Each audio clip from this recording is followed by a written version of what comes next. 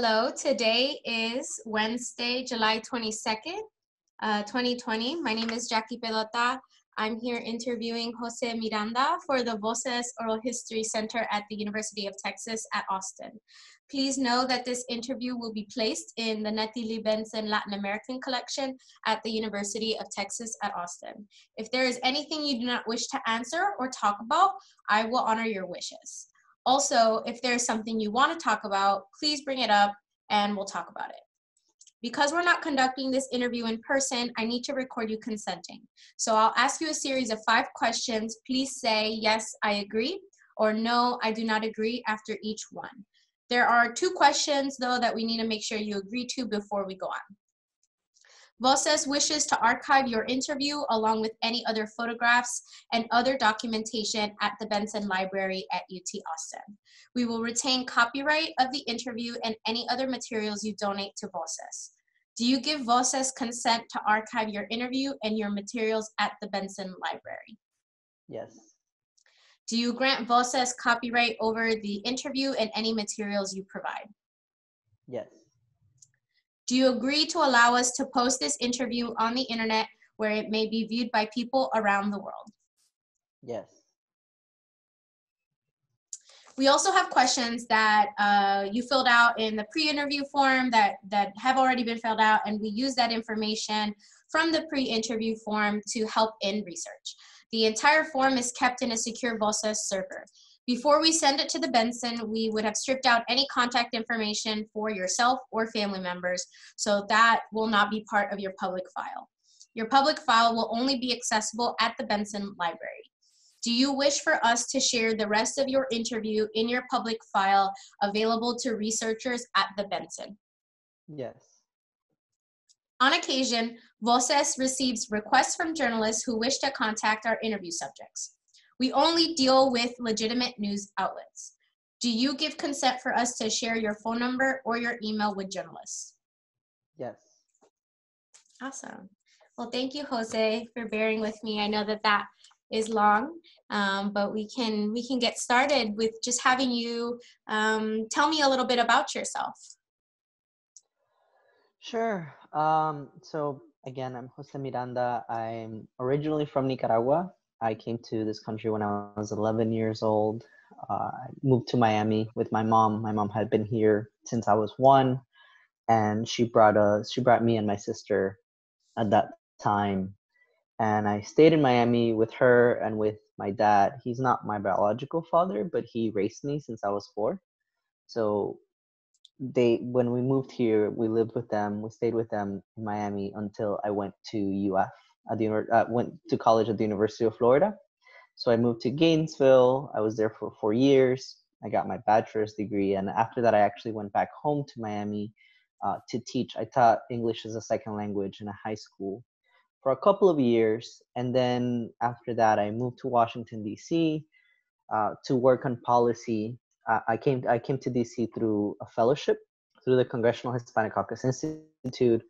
And the primary reason why I did that was because I've always had an interest in politics and policy and how our government affects the people. And especially my experience as a teacher showed me that there are a lot of structural and policy challenges to my students' success. So that's what brought me to DC, and I've been here since 2016. I completed that fellowship. I did a second fellowship on Capitol Hill. And after that, I got a job with a member from California, and I recently just left to work for an association that represents community colleges at the federal level. And so in your current role, how has COVID impacted your work in your current role, especially thinking about logistics, but then also just the nature of your role, right? Like working with community colleges. Yeah, so it's been really interesting. I've been at my job now for about 5 months, and I've spent more time working from home than in my actual office. I think the national emergency, it wasn't even a month at my new job when the national emergency was declared, and then everyone in the office was told that pack up, you're going to work from home. I think the transition, maybe because of that, was relatively easier for me, just because I hadn't gotten used to a specific system on how things got done at the office. So it was like starting a new job, except from home. In terms of how it's been different, one, we haven't had the chance, and I think early on there was at least an initial plan of us to tour and see some programs of at least community colleges in the DC metro area or the general area around here. Obviously, that was put on hold. That hasn't happened. We've had a couple of conferences that we hold. So we represent governing boards at community trustees. And as part of that, we host a lot of different events, a lot of trainings on how to be an effective governing board, an effective trustee. Some of those were canceled. And now going into the fall, they've transitioned to online. We're having a first online one in a couple of weeks. We also have two major national conferences every year. One here in Washington, D.C. in February, which did happen. It occurred before everything else. The next one happens in the fall, and it's supposed to take place at the end of September in Chicago this year. That one jumps around in different cities throughout the country from year to year. And it's very likely that that will also be shifted to online, which is a huge challenge for us, both financially but also in our mission. You know, this is we the way our association functions is we have committees and we have a governing board made up of trustees from all over the country, and oftentimes at this conference is when they have their annual meeting to enact new policies or make updates to how the organization is run. So that's a challenge that we're seeing. How are we going to be able to do that? They host elections for the various committees and the various boards during this conference. How is that going to look like? It's a whole new world for us in that end, and I haven't been there in previous years, so I don't know how much different it is going to be. But just from what I've gathered from my colleagues, it's trying to think and make things happen in a way that were not happening before. As for my personal role in my job, so I do government relations. My job is very people heavy, people focused. It's a lot of interpersonal skills. And the bulk of my job is going to offices on Capitol Hill, meeting with different members, senators, House of Representatives, and their staff. And we can't do that. It's not that we're not talking anymore. It's just that everything has now transitioned to either a video conference, or some offices have security concerns with certain platforms, so you have to do a conference call, and it's just different. The way you can, a lot of my work is convincing staff, convincing members on our positions on why community colleges should get the support that they need, especially as we go through a pandemic. And it's significantly harder to do that on an email or on a video conference or a phone call than it is in person.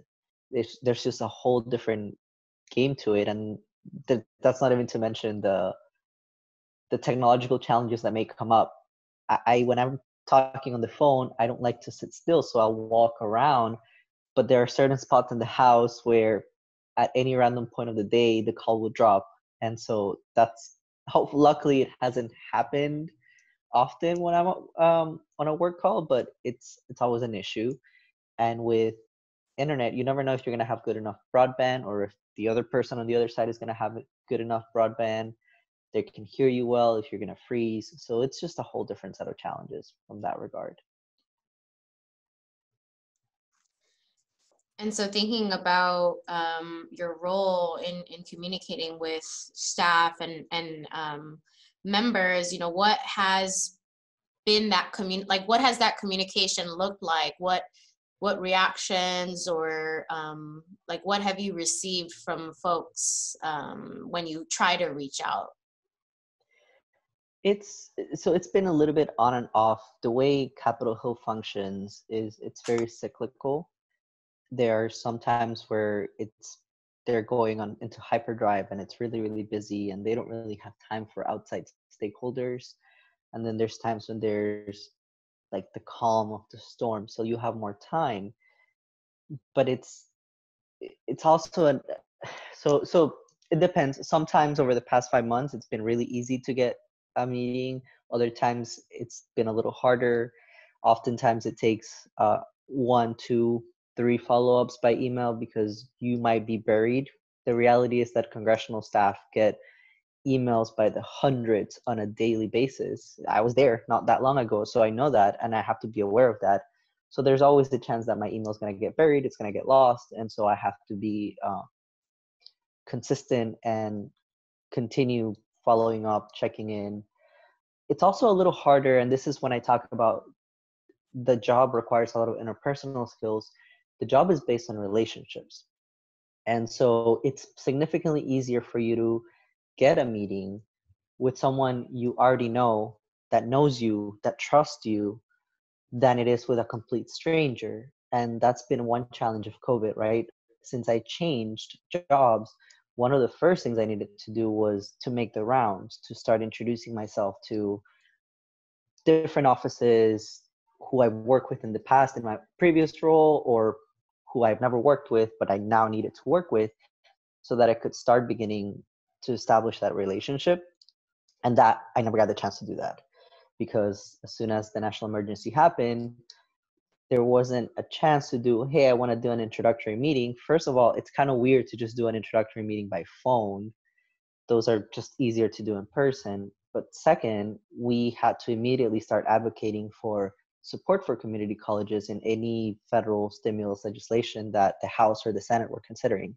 So that has been challenging, because I think for the most part I've received positive responses, but I know it would be significantly easier if the person I was sending an email to already knew me and could put a face to the name.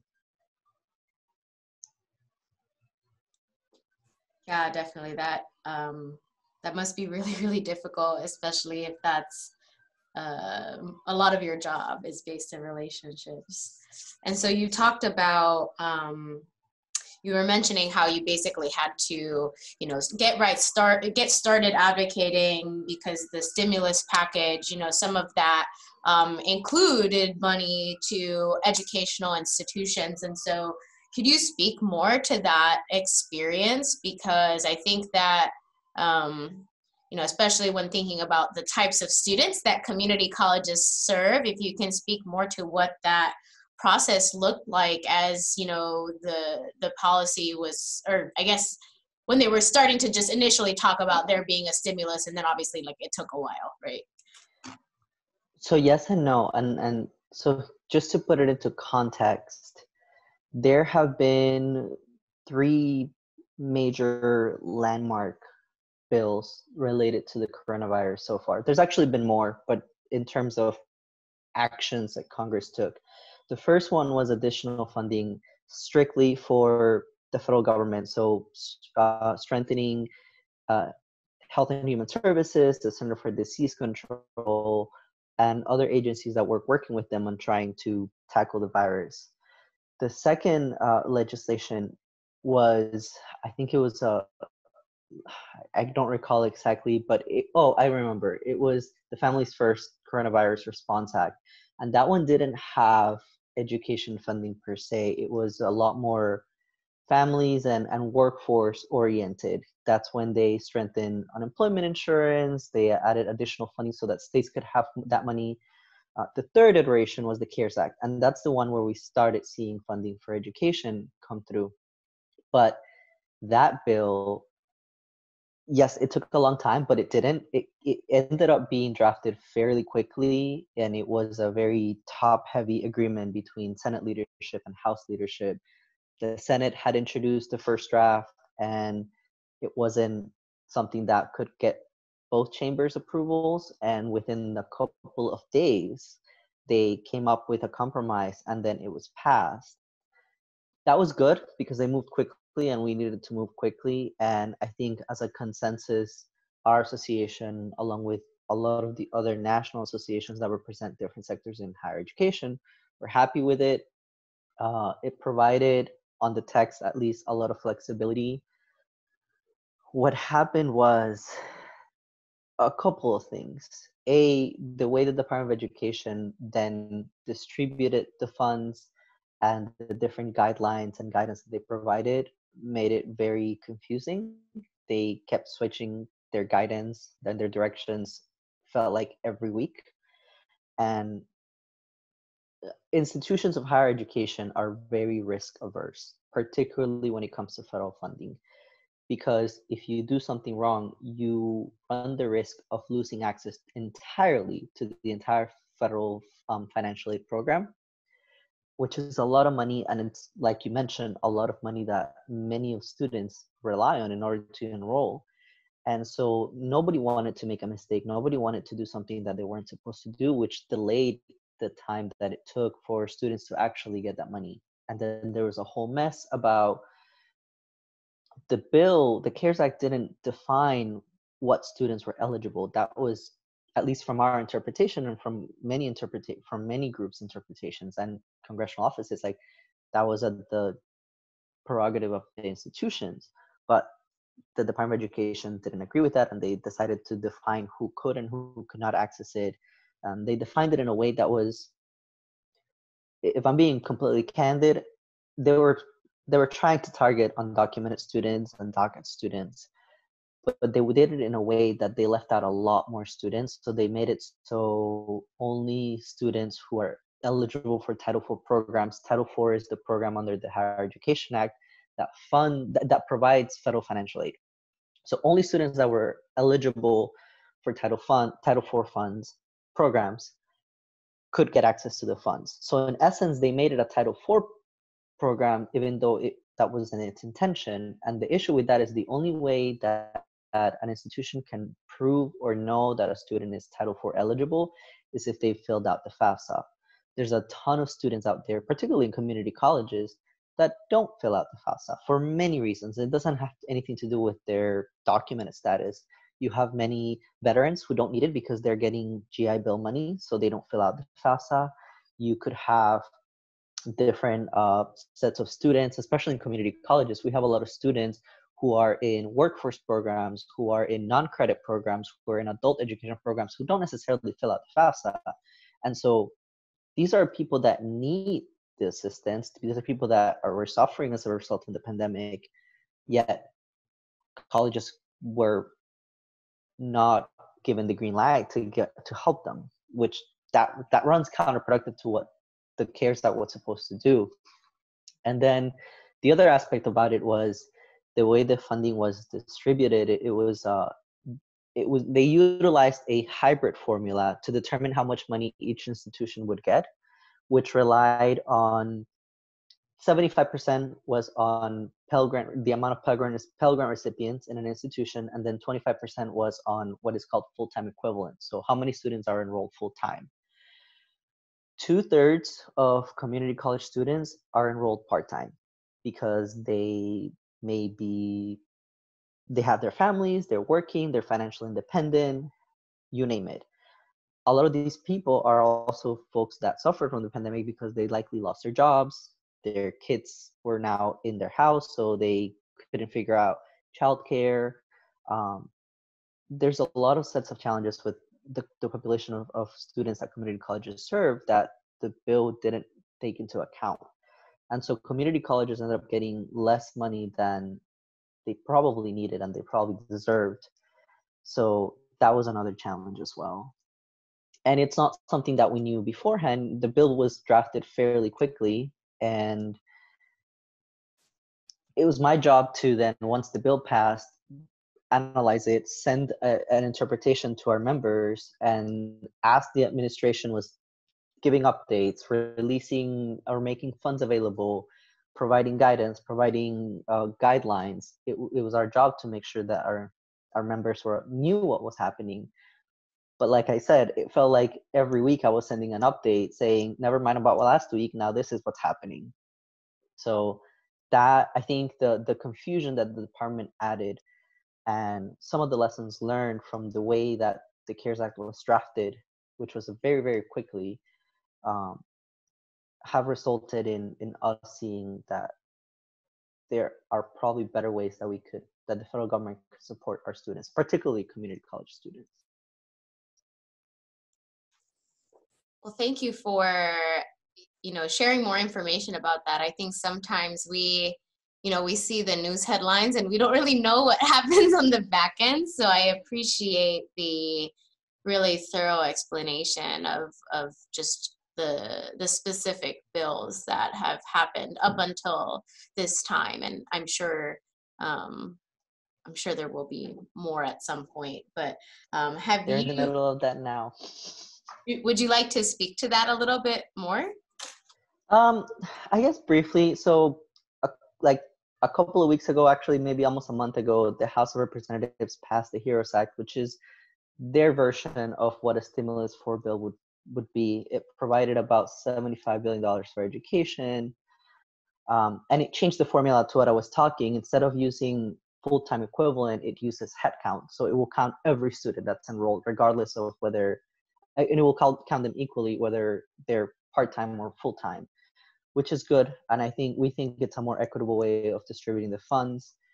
But that is not going to pass. It's a Democratic marker bill, what we call the marker bill. So this is the Democrats' position, so they can take it into the negotiating table. A couple of weeks ago, after that, the Senate Democrat caucus introduced another bill called the Coronavirus Childcare and Education Response Act, something along those lines. I always forget the exact term. And it provided significantly more money for education. It also used this new headcount formula, and it had a lot of more other things, which we think are good. But like I said, that's the Democratic bill. Leader McConnell is expected to release his version of a stimulus for bill this week, as early as tomorrow. And after that, there's going to be a negotiating and back and forth. The original timeline it was expected to be done by the end of this month. It's looking more likely that it's going to go into August, just because the two parties are so far apart into what they want to see in the legislation. And for us, it's going to be a push for we need additional funding. Their institutions have had significant financial losses over the spring and the summer. Plus, there's an incredible amount of increased cost, whether it's in transitioning to e-learning or preparing the campus to reopen safely, what measures you can take, how much more personal protective equipment you need, how much more cleaning practices you need. And so all of that is additional money that institutions don't have right now. And there's also the prospect that states, a lot of them are in a budget hole because their tax revenues have dropped, are also going to cut state budgets, state higher education budgets. And so it makes it even more crucial that the federal government step in and support. But we don't know what that's going to look like. That's the reality. But we'll fight. We'll keep fighting to ensure that there is a more equitable formula to distribute this money, so that our community colleges have more funds to support those students that have lost jobs, that have children at home, that are taking care of them, that are trying to figure out what to do in the middle of this pandemic. But just generally speaking, we need a lot more money. Not just community colleges, but the entire higher education sector needs a lot more support.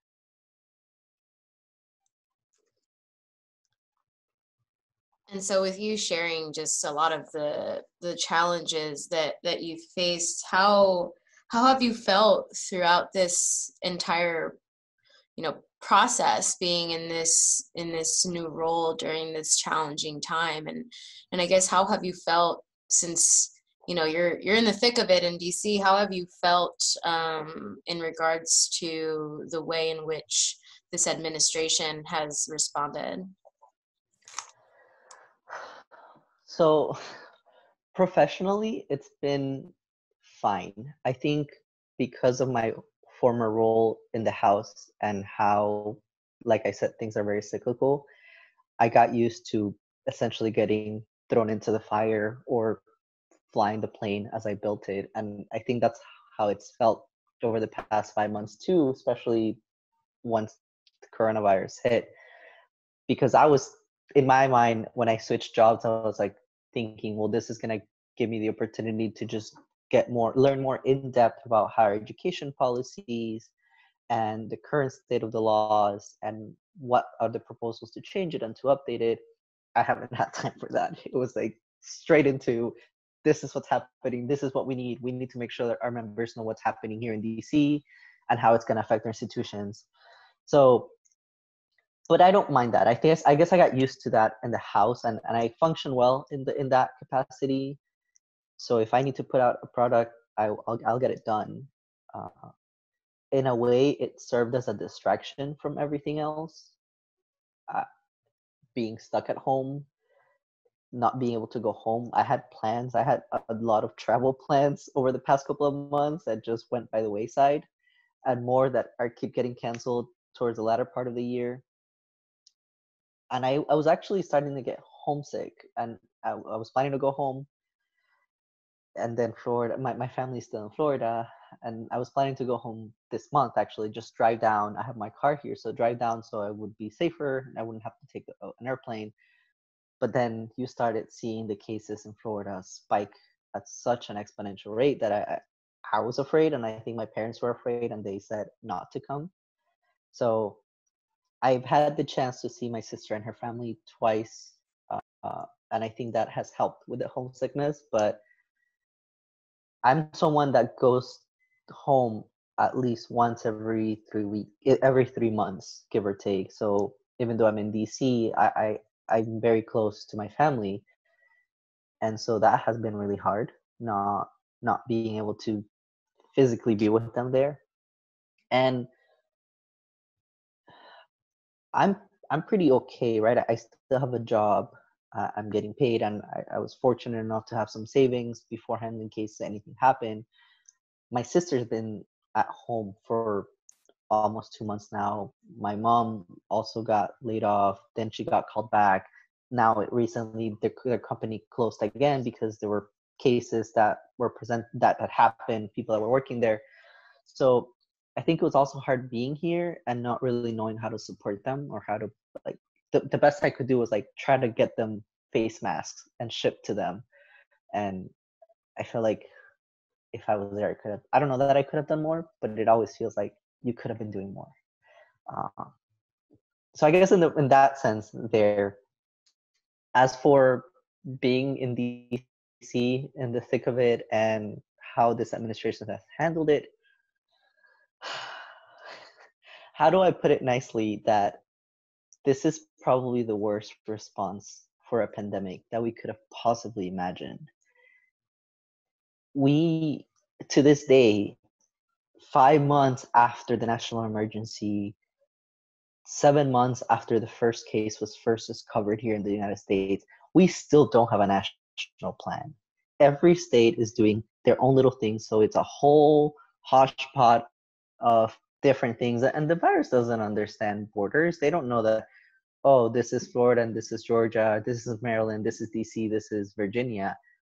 And so if there is no uniform plan, if there's no consensus, there's no way we're going to tackle it. And we're going to see what we keep seeing now, where states start to control it, and then certain people decide to feel more confident, and then they start easing off on the gas, and it starts spiking, and there's flares up, and then you start seeing that kind of like a domino effect. So it's been really frustrating to see the response here. DC government, for the most part, has been pretty good about the restrictions in place, and to their credit, for the majority, DC government, Maryland, and Virginia have worked closely in trying to provide a somewhat similar approach, because they understand that we're interrelated, like the greater DMV area. So while Virginia has eased on restrictions, a lot of Northern Virginia still has more restrictions that are a little similar to DC. Same with certain counties in Maryland that are adjacent to DC. So that, at least at the state level, in some areas has been good. But at the federal level, it's been disappointing to think about all the deaths, preventable deaths, if we had taken the virus seriously from the get-go, if we had taken a unified messaging into ensuring that people do what's best for the community instead of act selfishly. And if we had been strategic, we have the purchasing power of this country is incredible, right? Yet we're going into July, and I read reports about how we're starting to run short on personal protective equipment again, and how ICU beds are filling up again. And these are preventable things. Like we ran out of PPE earlier in the pandemic. We weren't ready. Maybe that could have happened to another administration too. But for that to happen again, for us to not have taken the steps to ensure that that didn't happen again, it's just reckless, in my opinion. And so you talked about the greater DMV area kind of doing more to support in terms of policies and procedures. So, you know, I don't know if you're going out of your house to do groceries, but what have you just generally observed when you have been out? What have you seen folks doing? So earlier on, I think people were being a lot more cautious, especially when the city was completely, well, essentially completely shut down. There were limitations as to how many people could be in the grocery store. Everybody had to have a mask.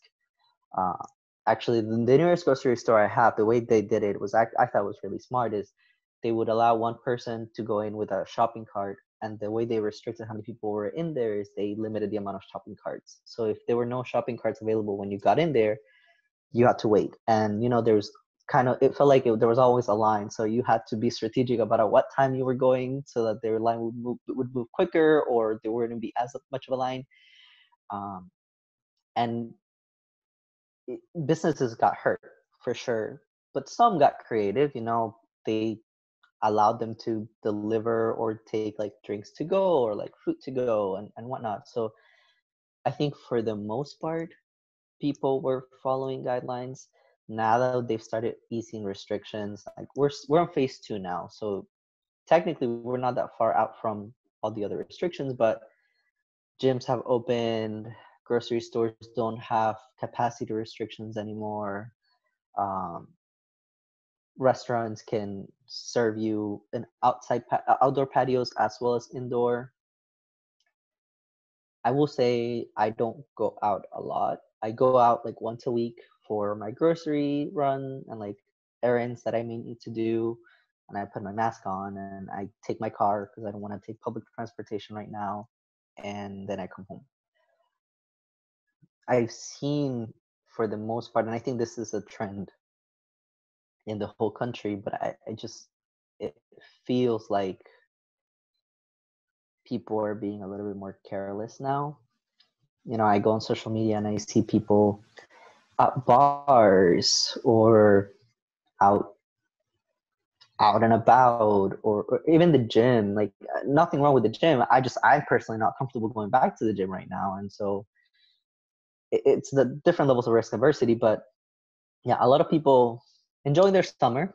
You got to do what you got to do, but I personally could not do that. Like, my birthday was last week and I didn't do anything. And then the way I celebrated was I went to a national park where I knew it was wide and open and hopefully there wouldn't be too many people, and I had my mask on the whole time, and so I just did a small hike and then I came home. And that was it, because I don't think I'm going to be going back to a bar maybe for even the rest of this year.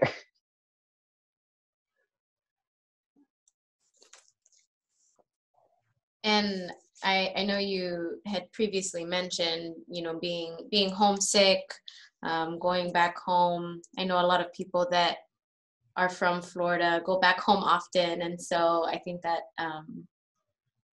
a lot of people are experiencing that. What was it like? I don't know if you spend your birthday with your family, but I guess what did it feel like, kind of not being able to go home for that?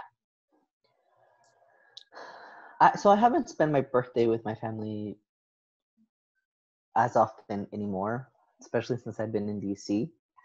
And July is usually a very, very busy time on Capitol Hill, and when I was there, so I couldn't really take time off. But I usually spend it with friends, and so that was hard. For my family called me, they FaceTimed me and whatnot, so it's not like I felt alone. it's just different because I do go every couple of months and I haven't been able to go. And I'm hoping, half hoping that maybe in August I can make that drive and I can see my parents because I haven't seen my parents since February. And you previously talked about some of the challenges that your family was facing due to COVID. And,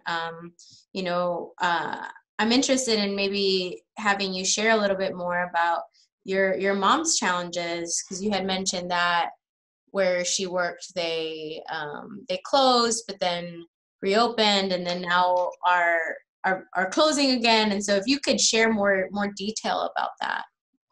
Yeah, so I think so she works at like a furniture factory, and they first closed around the time when most of all the businesses shut down, and she got called back sometime last month, I think. They decided to reopen. They started bringing some people in. They didn't bring everybody back, but they brought, I think, the majority of the people.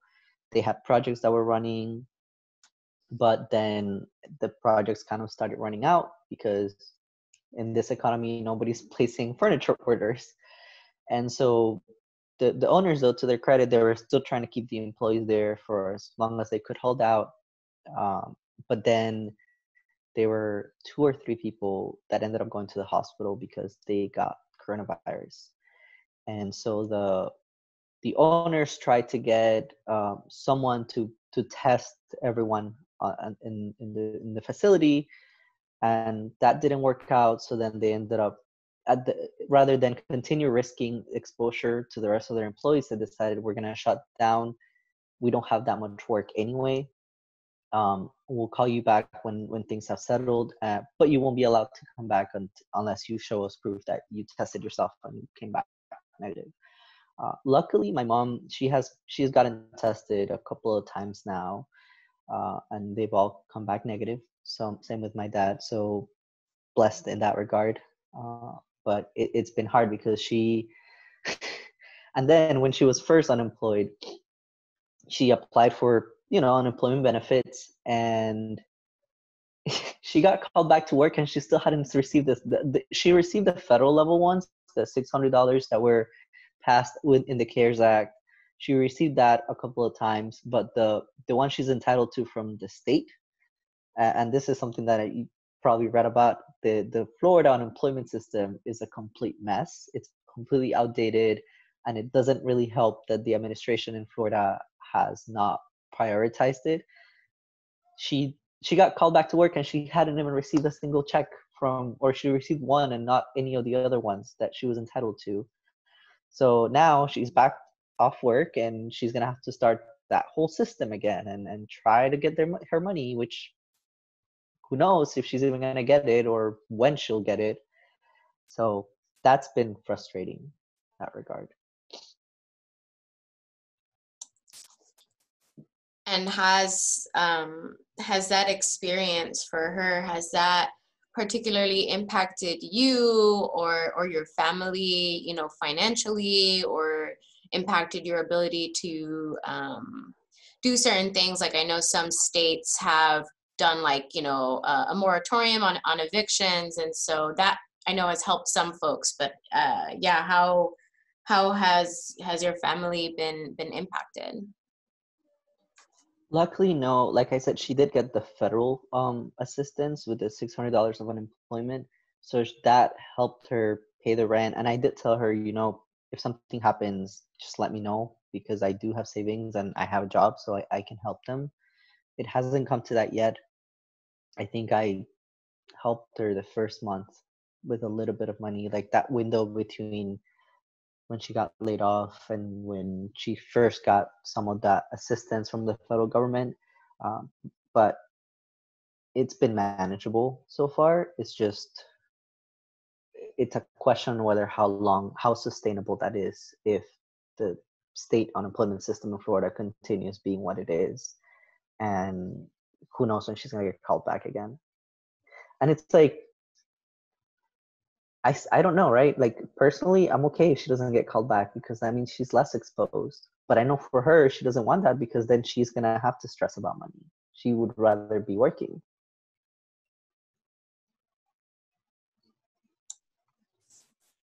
Yeah, I'm sure that's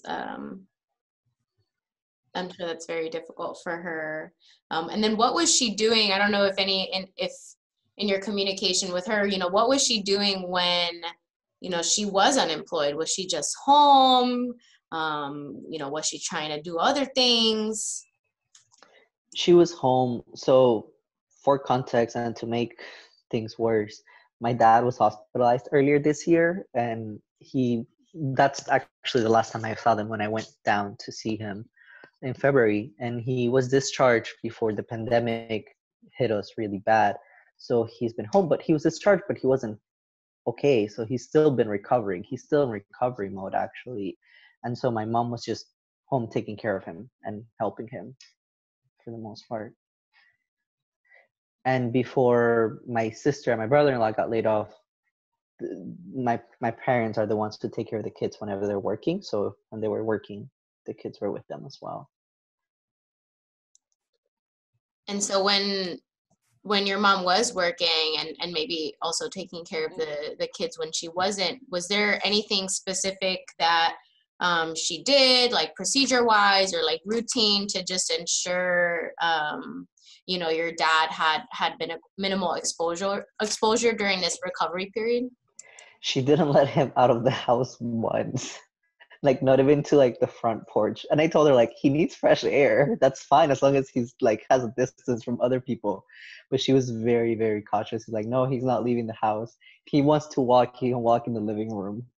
So that was funny and probably a little too much, but especially that early month, those like early months of March and April, when like, he's now fine, but then he couldn't even be outside of like the bed for too long. So she was cleaning everything. She was making sure he stayed clean. All the stuff around him were clean. He couldn't eat solids, so she had to make sure that she had like soft foods or liquids that he could actually eat. Um, and I think that was a lot of her time. That's how she spent a lot of her time.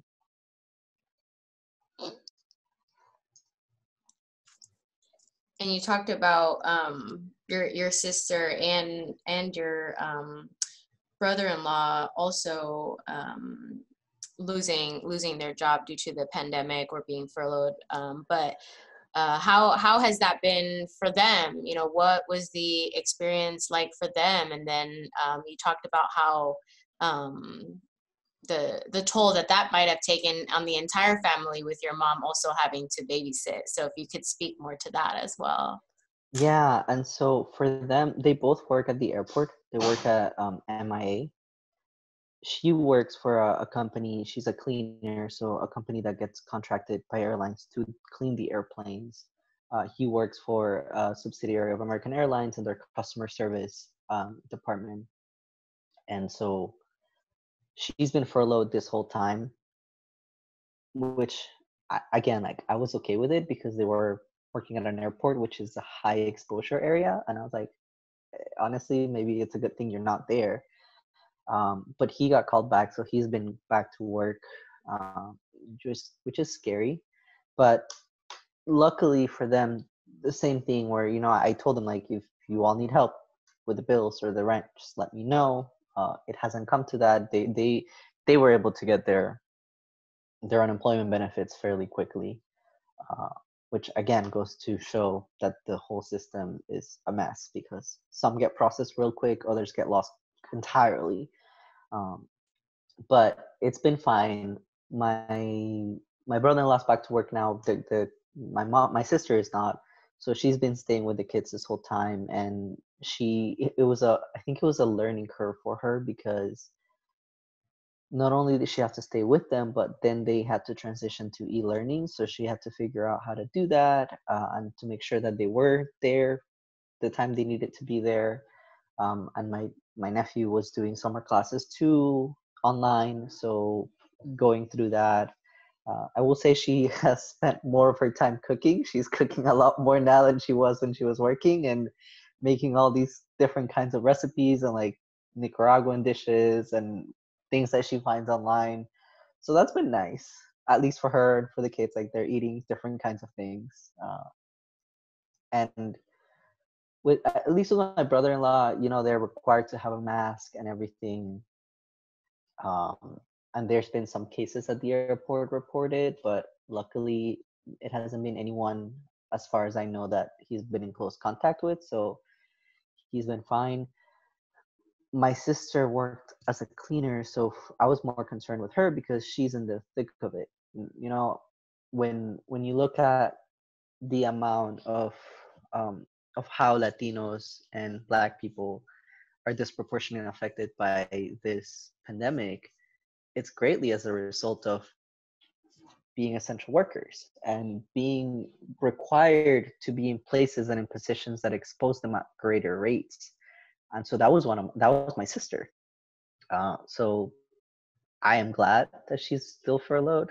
I know it's probably taken a toll on their finances, but between some of the unemployment benefits that she's gotten and brother-in-law's salary, they at least managed to pay the bills and the rent.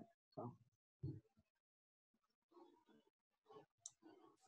Yeah, I can see how you might be relieved, given the circumstances, especially at an airport. And you bring up an interesting point on top of everything going on, like with work.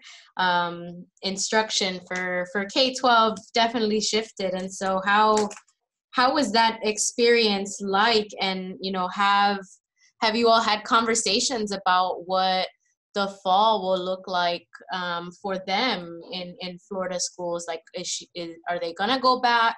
Are they gonna do online instruction? So they don't know yet. Um, Earlier on, like back in June, my sister was telling me how the Miami-Dade County Public Schools had sent out a parent survey asking if they preferred their children to go back to schools or like to stay online for the fall. And she told me that she had answered like, yes, send them back because I can't do this. Like, I don't know what I'm doing. They're not learning. Um, Part of it is a legitimate, it's a legitimate feeling from a lot of parents, especially if you're a parent who has to still work from home, but you have to take care of your children at the same time. Uh, but then you saw everything spiking, and I guess my nephew's in middle school, my niece is in elementary school. Oh, my niece's school reached out to them asking, essentially, I guess now parents have an option in Miami-Dade. They can choose to have their kids continue with e-learning, and she said that she would much rather my niece stay home. She's like, she might be behind, but I'd rather she be behind than she be exposed because she can always catch up, which is true. And if we get her the proper tools, the proper resources down the road, she's a bright kid, so she'll make inroads. But I think there was a legitimate concern from my sister that yeah, it's a lot on her and it's a lot on the kids to try to learn on like a computer, but it's much safer than sending them back to school. I don't know what's happening with my nephew. I don't think the school has communicated directly with them yet on whether they have options or what it's going to look like. And aside from academically, have you seen this switch to online instruction impacting them in any other way? I don't know. I wouldn't be able to tell you because I don't see them every day. And so the two times that I saw them, they were their same old selves. My nephew likes to play video games, so when he wasn't on the computer taking classes, he was on the computer playing Minecraft. So and then he would join us and like we would watch TV or do whatever. But I think they're fine for the most part as of now. I think they've also grown up in a more digital age where it feels more normal to be communicating online electronically than how we grew up, like playing in someone's backyard or the playground after school or whatever. So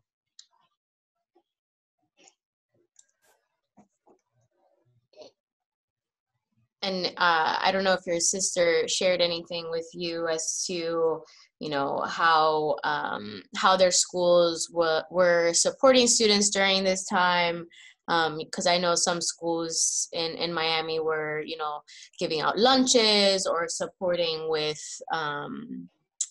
any technology needs that they might have. So is that something that was communicated to them?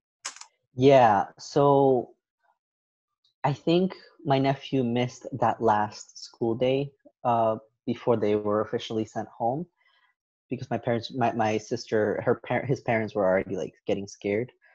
My niece did go, and so my niece, they give her a computer, so which is good because my sister, they only had one laptop at home, so with my nephew using that one, my niece needed something to do her work too, so she has a computer from the district that she's been using. I think lunch was available for them to pick up, but I don't remember if they ultimately got it.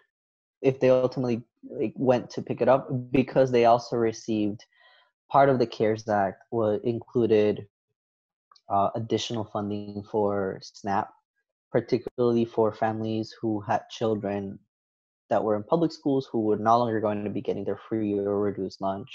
So if you had free or reduced lunch, I think you got a supplement SNAP sent to you, and I think they did receive that at least for a couple of months.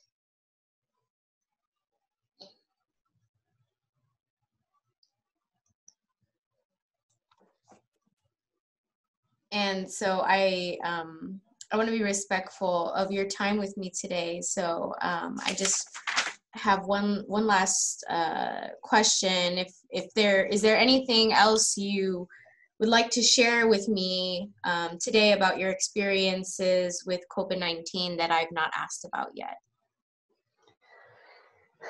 Yeah. Well, one, just this whole year in general, because like I said earlier, I don't go out, and I that's true. The only exception to that is when there were protests after the murder of George Floyd. And so I participated in those. I was near the White House. I was actually um, at the White House at the site of the church one day after the news, like that Monday when the administration forcefully cleared out protesters just so the president could have a little photo op. I think that was the turning point for me and for a lot of people here in the city, where I was planning to go anyway, but I was planning to go during the weekends only. I had gone the Saturday prior to protest, and I was planning to go the following weekend. But I saw that Monday night, and I was like, this is unacceptable. So a lot of us went out that Tuesday. But I will say, and I think there's research to prove this, like surprisingly, there's hasn't been a huge spike resulting from a lot of the Black Lives Matter protests across the nation, particularly in DC though. And I think it has a lot to do with the kind of people that are there.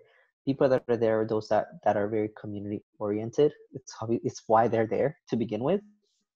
And so even though it's really hard to do 6 feet apart and social distance in those kind of settings, I cannot recall a single person who didn't have a face mask on. And when we had marches that following weekend, and we're talking about thousands and thousands of people marching throughout different parts of the city, there were volunteer stations with people that had hand sanitizer, extra face masks, water, snacks, different things that you would need to make sure that you were protesting and exercising your constitutional rights, but in a very safe manner, not just to you, but to those around you as well. And I wish, if more people had that mindset, maybe you're inconvenienced because you don't like the face mask, or yeah, it sucks to be stuck at home, but it sucks to even more to know that there are people you may know or you yourself may end up in the hospital. And so I feel like if people had a closer mindset to the mindset that a lot of us had when we went out to those protests, was like, we want to speak out against injustice, but we also want to make sure that we don't put anybody else at risk. So we're going to be extra cautious. If more people did that, we wouldn't be in the situation where we are right now. even with the disastrous response that this administration has provided to COVID. I just wanted to ask a follow-up, especially since you spent a lot of time talking about the protests, and you shared observations. Can you share any additional observations from your time physically going to the protests? Because I know, as you mentioned, right, there's been a lot of information shared that, you know, may or may not be true. And so if you could just share additional information aside from what you've already shared about what you've observed. Yeah, so I guess a couple more things is you saw the news covered a lot how early on the protests turned violent, this happened and that happened, and I'm not going to justify one thing or another. I think anger is rightly justified in some situations, and after you spend so many years asking for Black people to be treated like human beings by police officers and being ignored, some of that anger may spill over. But the other thing that I saw, honestly, at least in DC, was that nothing happened unless the police or the military, because there was one point where DC felt like it was another country with a military occupation. Roads were blocked off. Every block had a Humvee, and like people from different federal agencies, law enforcement agencies. So it felt like a war zone. But nothing happened until protesters were instigated, oftentimes, and things didn't erupt until like late in the night. So at that point, you know, it's maybe not the protesters who've been there since like 2 p.m. It's maybe some people that came intentionally to try to incite violence and this I don't know. But from what I saw, at least from my personal observation, was the protests were peaceful. Everything, sometimes tensions flared up, but nothing actually turned violent until protesters felt like they were being attacked. Thank you for sharing more information about that. And just one last, is there anything else that you want to share before we end the interview? I guess the only thing I would say is that I am fortunate that I still have a job, and a job that is very understanding and has allowed me to take all the caution that I need to be safe. But like I said, a lot of people in our community unfortunately don't have that luxury. And a lot of people have to report to their job because they're essential workers, or because if they don't, then they're going to be evicted, or they're going to lose their utilities and whatnot. And some people don't have an option in being outside, others do. And I wish the people that do were more mindful of the people that don't, because that way we could have less people exposed and less people dying and less people in hospitals, particularly when you think about how it's affecting a lot of low-income families, a lot of Latino families, a lot of Black folks. It's about thinking for a little bit beyond just yourself, and try to think of your community and others around you. Well, thank you, Jose, so much for taking the time to talk with me today and share your experiences and stories and thoughts and feelings. And I really appreciate your perspective. Thank you very much.